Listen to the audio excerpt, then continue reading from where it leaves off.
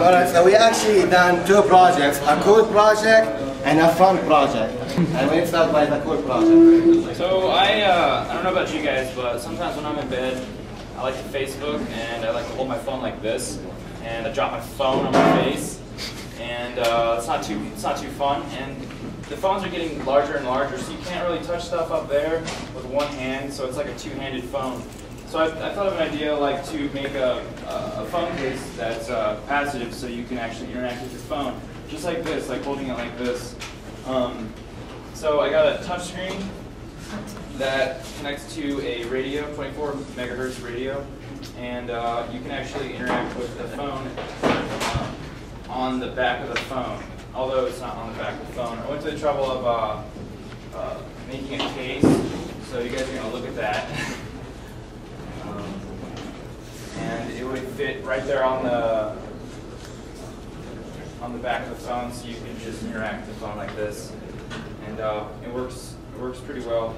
It's really sensitive, and that's it. Does it put a mouse on the screen there? Yeah, it does. So you can actually see where you're touching.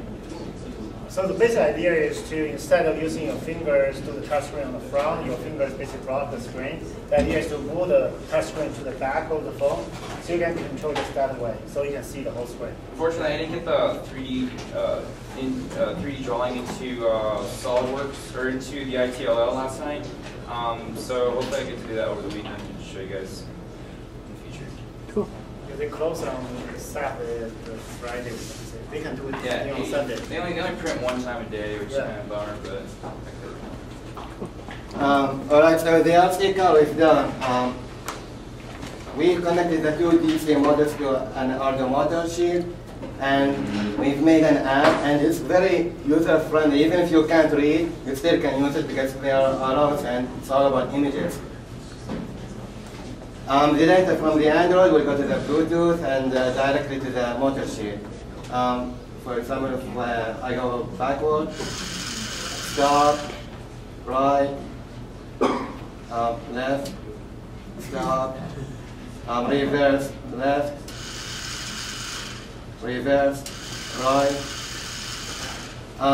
And it should be a mouse that the cat should trace it, and we've already made a tail for it that goes up and down, and it was working last night, but today I think that servo motor got pulled out. But anyway, let's put it to the real world. Hope it doesn't break.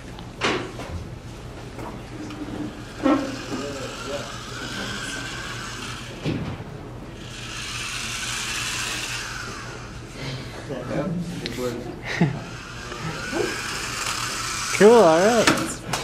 Good work.